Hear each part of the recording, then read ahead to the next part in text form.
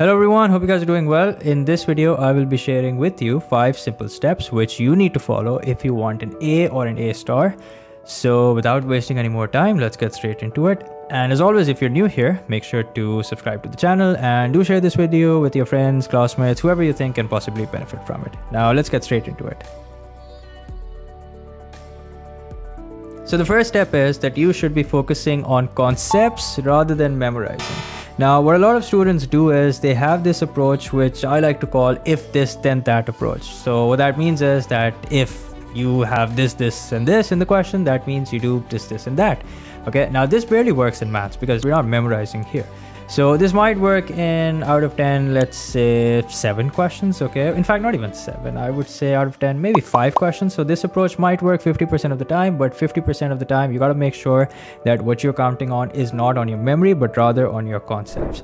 So whenever you are presented with a concept, do not try and memorize it. Try and go deeper, try and see where the concept is coming from, where the formula is coming from. So what that will do is that will help you understand it better, and once you have a solid understanding of it, then you can solve whatever question there is that you're presented with.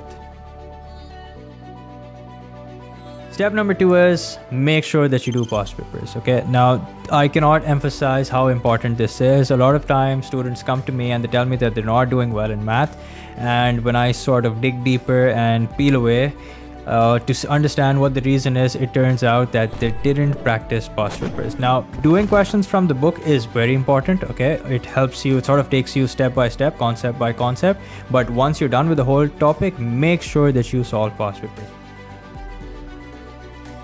Step number 3 is focus on the basics. Now, a lot of times when parents come to me, they have this this simple request is that work on the basics of my child, and it's understandable because if you have a weak foundation, if your basics are weak, then you can't understand the complex concepts. So, for example, if your arithmetic is weak, okay, if you don't know your way with percentages, ratios, and all that, then you can't do complex topics such as interest, simple interest, compound interest, and just like that, if your basic geometry is weak, then you can't do complex topics such as mensuration, where you're presented with such complex shapes and you have to work out the volume and surface area. So all in all, you could say that there are 4 major areas in maths, arithmetic, there's geometry, there's algebra, and there's statistics. Okay, so make sure that before you deal with a complex topic, make sure that your basics or whatever it is, whatever the prerequisites of that topic are, those are in line and you have those well covered before you take on that complex topic. Step number 4 is don't waste too much time trying to find the perfect strategy.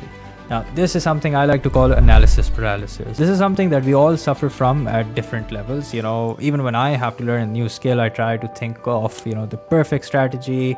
I try to divide my time, but honestly, sometimes the best way is the old-fashioned way. Okay, so if you want to learn math, don't look for the perfect strategy. Just pick up a book, decide a concept that you're going to cover, watch videos on it, and just start putting in the hours. Just start grinding, and gradually you'll get the hang of it. You'll start picking up concepts, and you know the way to go about it. First do concepts from the book and then do past papers.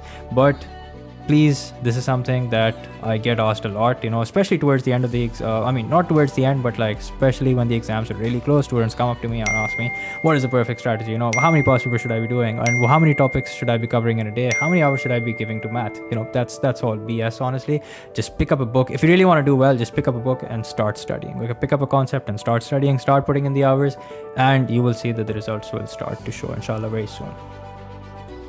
A lot of times students have this thing that they work hard for a single test and they don't get the result that they were hoping for, and they think that it's just not their thing. Okay, it's just not possible for them to do well in it. That is honestly not the case. The thing with math is that you need to give it some time. The results will show.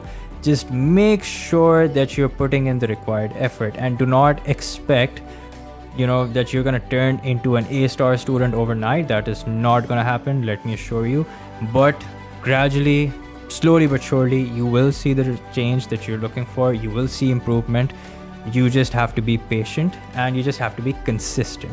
And if you consistently put in efforts, definitely the results will speak for itself. So that's it. These are the 5 steps that you need to follow, and if you follow these 5 steps, inshallah, you will get the grade that you're aiming for, which, like I said, hopefully is an A or an A star. So that's it for this video. I'll see you guys in the next one. Until then, take care. Bye-bye.